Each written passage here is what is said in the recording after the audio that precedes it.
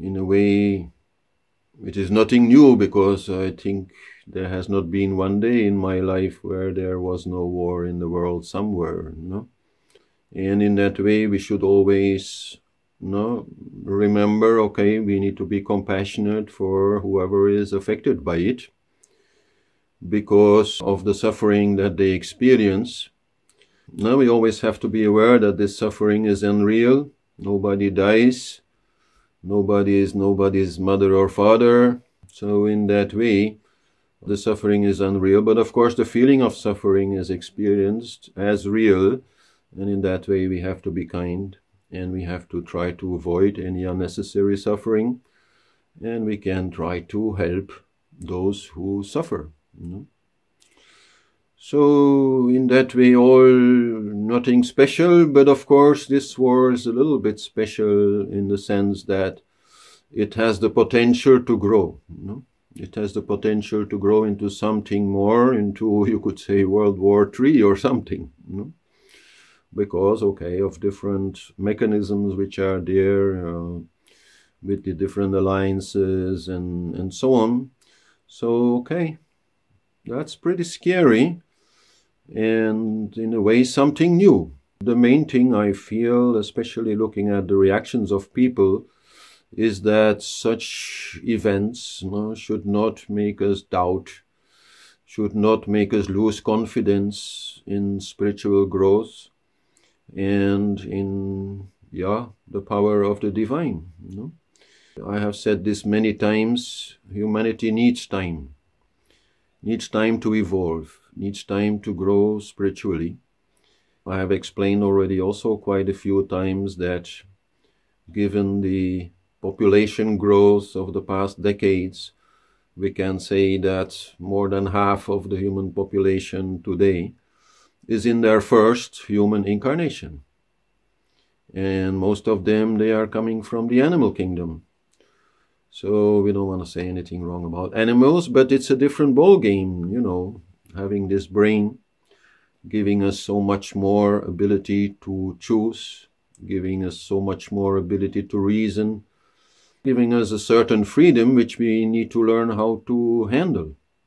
So we will discuss also about this spiritual evolution, how it is actually quite predestined in the system of the chakras related to the elements, how desires naturally mature actually, but it needs time. And so we cannot enforce peace, we cannot enforce love, we can only inspire it and then see who is willing to follow. And not lose our faith in the power of the divine to actually be the most attractive thing in the world, even though many do not see it. But the divine truly is the most attractive thing in the world, and then ultimately will also attract everyone. But it takes time. And so in the meantime, we have to deal with this.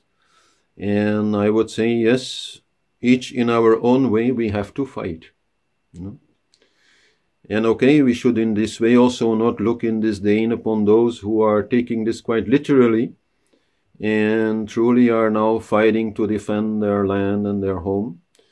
Remember the very famous discussion between Krishna and Arjuna in the Bhagavad Gita.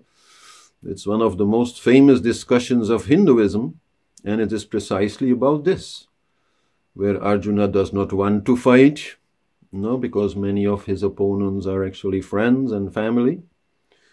But Krishna says, no.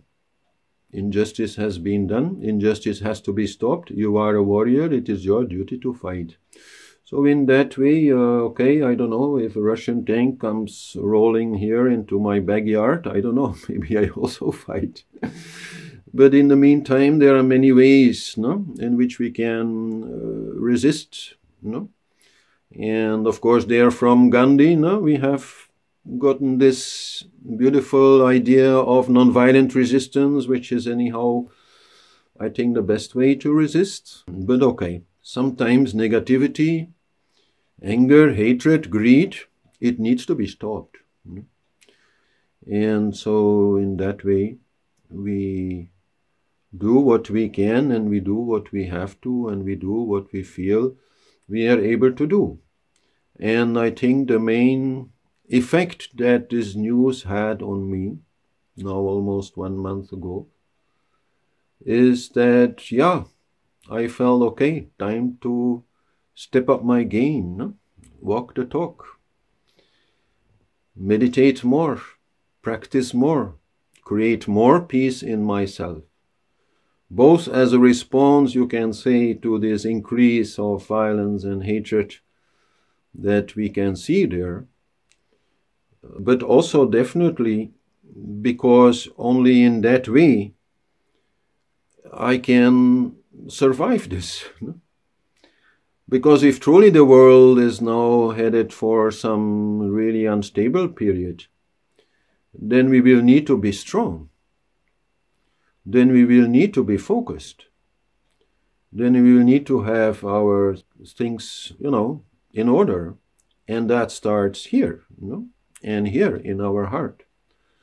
And so that is mainly, I think, what I would advise anybody who feels a bit like very worried now or whatever, upset maybe.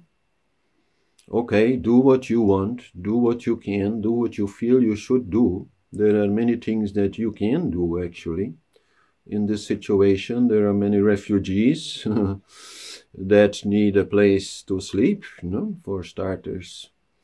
So there are many things we can do, but the main thing that we have to do is to increase our inner peace and then share it with others.